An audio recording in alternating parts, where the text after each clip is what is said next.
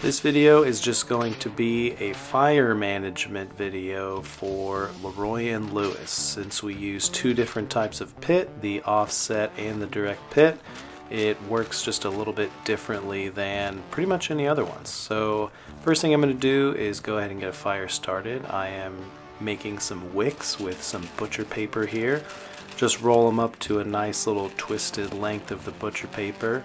I use about 4 of them. We're going to start with about 10 logs. We're going to dump them in the grease to kind of use an accelerant on the wick. But before that, I'm going to clean out the firebox and make sure there's no extra ashes in there. We're going to be tossing around a bunch of ash to harvest coals for the Chudbox anyway, so we don't want a bunch of extra ash in there.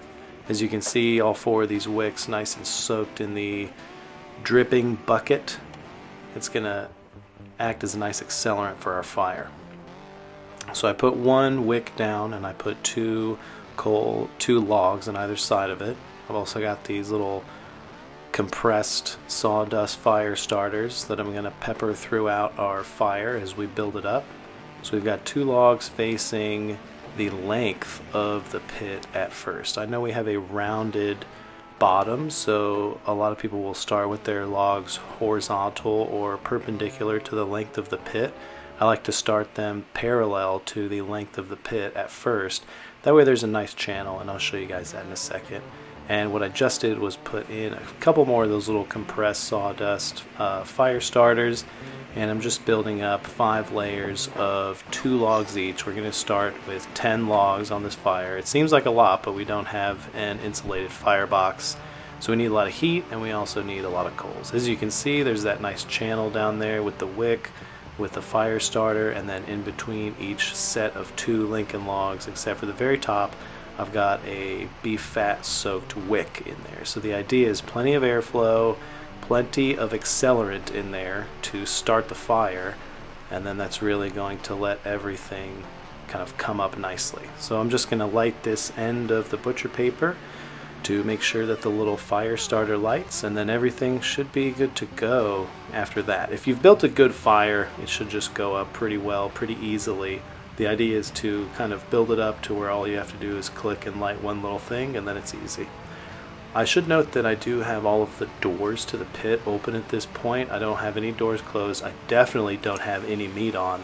I don't want to have any meat on at all when I'm starting the fire, because I don't want all that kind of gross smoke, dirty smoke, anything from the paper burning, anything from the fat burning, anything burning from that sawdust chemical compressed. I don't want any of that on my meat. So what do you see me coming in and out of the smokehouse right now? What I'm doing is loading from my truck tubs of barbacoa and pieces of whole hog, and as you can see, that was about 8 to 10 minutes. Fire's fully involved. What I'm going to do now is kind of push it back and knock it down. Something I didn't note earlier is how I'm placing these logs. I'm making sure that thicker logs are closer to the door, and the skinnier logs, as I'm building them, are a little bit further toward the firebox. That way, once the fire burns down and the logs break down, the fire will not fall out of the door. It'll fall back toward the pit. So I just pushed it back a little bit, and I'm making sure that we're burning good. Now I'm just going to add a few more logs. There's not quite enough coals to put something on the Chudbox yet, so kind of started with 10. I think I'm going to add probably 3 or 4 more logs. Not fully on top, as you can see. I don't really want to spike the temperature up too much right away. This is a nice little feature that Brad builds into all the smokers. It's a little notch system to keep the door open certain amounts, to let in certain amounts of oxygen to kind of control the flow and heat of the fire. So after all that has burned down a little bit, we're going to start kind of kicking logs to the back and getting ready to harvest some coals. I'm bringing some up to the front right now, making sure the fire's burning really good, making sure we're producing charcoal for the Chudbox. So we're burning pretty hot right now. Got a bunch of cheeks and a bunch of barbacoa on there. That's okay. On here we've got 2 hog shoulders, 1 hog body, and then barbacoa toward the back. I'm gonna get ready to start to add some coals now that that Fire has burned down a little bit. What I'm going to do now is try to bring everything to the front of the firebox and kind of beat down the logs that are still burning. There's a ton of fresh orange charcoal in here, and there's a couple little pieces of charcoal still stuck to those logs. So what I really want to do is beat that down, try to scrape some of the pieces of charcoal off of those logs, and then kick those logs to the back of the firebox, making sure that I leave enough logs and charcoal in there to rebuild my fire, because I'm basically going to take all of this charcoal out of the firebox and place it underneath the direct pit.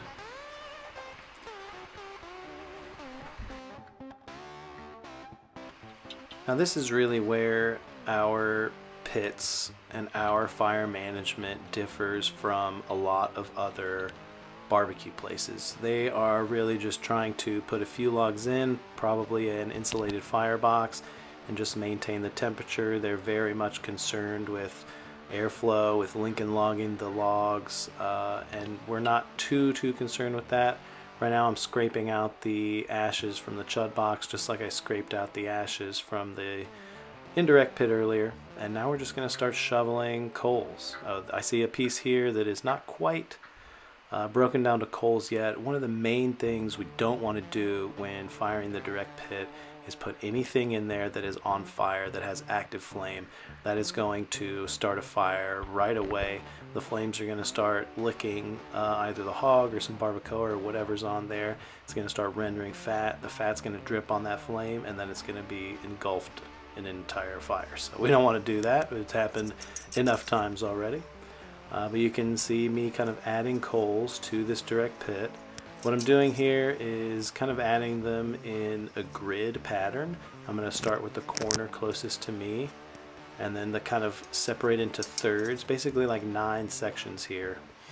So going across, and then right behind another 1, 2, 3 shovelfuls, and then I'm going to go in the very back with probably about 2 shovelfuls. I don't want to scorch the barbacoa, but I do want to get a good amount of heat under here in the very beginning, because I want to hit it with as much heat as I can to start with, because once it starts rendering, once the fat starts kind of dripping, we kind of have to back off the heat, because we don't want to, like I said before, start a huge fire.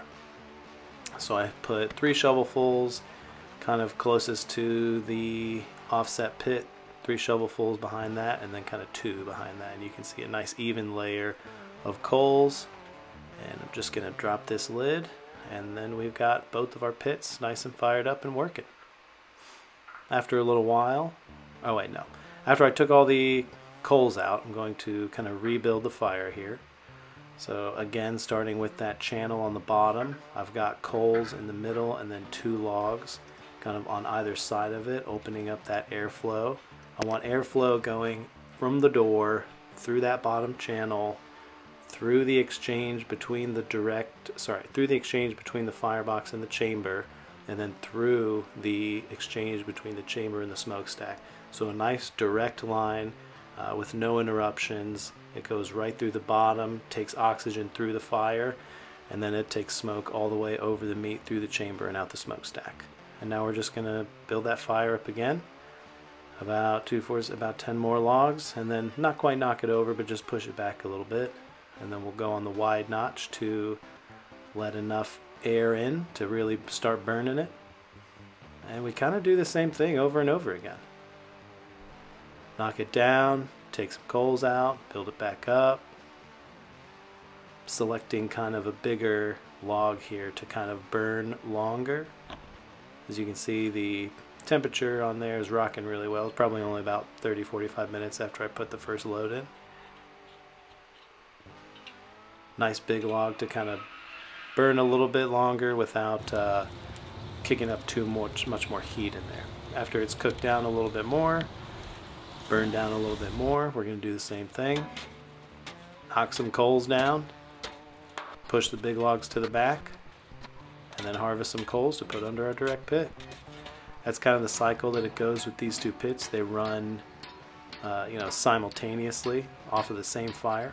I always thought it was a little bit wasteful when people cook whole hogs to just have a huge burn barrel just burning a ton of fuel, a ton of smoke, a ton of energy, a ton of heat off into the air, and just throwing all of that heat off into the air and not really using it for cooking. So in this way we get to use the offset smoke, the fuel in one way, and then we also get to, you know, empty out our firebox and rebuild a nice clean fire in there by taking all the coals out and using them in another way. And obviously, if you've ever seen us cook the cauliflower burn ends or maybe the jerk pork tenderloin or anything else, we are cooking directly on those coals too. So I'm about to put some coals here on the Chudbox for the second time. The temperature has dipped a little bit, which is what we want. First thing I'm going to do is kind of break up the coals that are already on there and push them back a little bit. There's still plenty of residual heat. I'm just kind of moving them around, exposing the ash covered coals to the air so they're a little bit hotter just by brushing the ash off of them, and I'm pushing them back a little bit. If you remember, I have the two shoulders up front where I'm putting coals directly under right now, and behind that I have the body of the pig, which is fattier and thinner. So I don't necessarily want to put a bunch of direct coals right underneath the body, because it's going to cook faster, it's going to render fat faster, it's going to start a fire faster, and if we cook it too hot, it can dry out faster too. But we do want to put as much heat as we possibly can under the shoulders because they're very thick. So I'm just pushing back the little bit of coals so the residual heat is going underneath the body. And as you can see, I put 2 shovelfuls under the very back of the pit where the barbacoa is. So the middle is kind of empty, it's got just some residual heat coals. The front has fresh coals with the shoulders, and then the back I put fresh coals underneath too. So the middle, the hog middle in the center of the pit is kind of cooking a little bit offset, not direct, not a bunch of fresh direct heat right under it. And in the firebox of the offset of Rusty, we're going to do the same thing again. I've got my channel on the bottom. We're going to do a couple more horizontal logs and then probably build up about 8 to 10 more logs. And that's it. We repeat this process.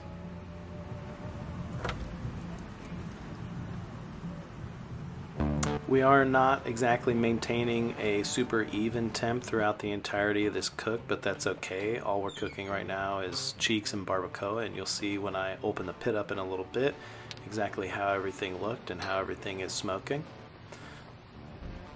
This is nice and fully involved now. I'm going to check this other pit real quick because I just put a bunch of fresh charcoal under it. It's nice and hot, but I'm keeping an eye to make sure that I don't see any flame from this little crack in the door right here. That's where I'm really watching. And after I put coals on the direct pit, I'm really keeping an eye on that door for the next about 15 minutes. But that was about 45 minutes after that, and again, push more coals back, kind of expose those kind of half-spent coals, and then push them underneath that middle. And I'm going to reload up with some more fresh charcoal right under the shoulders. As you can see, that little flame kind of poking up, that scared me a little bit, but I'll just tamp it out if it gets too out of control.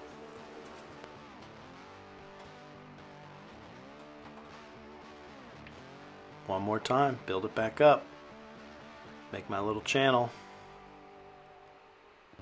and then we'll go horizontal logs on top of that. When I dropped that log, I kicked a bunch of ash and like burning, like tiny coal ash like onto my leg, and it burned me, it hurt. If you build it up too hot, if your fire gets too hot, a good thing to do is to kind of knock it down like this. You can see the logs all spread out. That fire for me got a little too hot. Knocked it down, spread it out, came back. About 45 minutes later it looked like that. And I purposefully let it kind of die down a little bit because I know I'm going to be taking a bunch of this stuff off, all these cheeks, all that barbacoa. I'm going to take off some of the cheeks in the hot spots, put them in confit, and then I'm going to take off that first layer of barbacoa, put that in confit too. As you can see, I re-seasoned the top of the raw exposed barbacoa. I took the barbacoa off the direct pit. We're getting some really nice color on those pigs. And my shift is almost over. It's time to go get some wood. It really sucks. Our wood stack is all the way kind of across Cosmic, so we got to take this cart all the way over there and then fill it up. But that's one of the best carts we've ever had. Bradley built it for us. It's nice and sturdy. And that's pretty much it.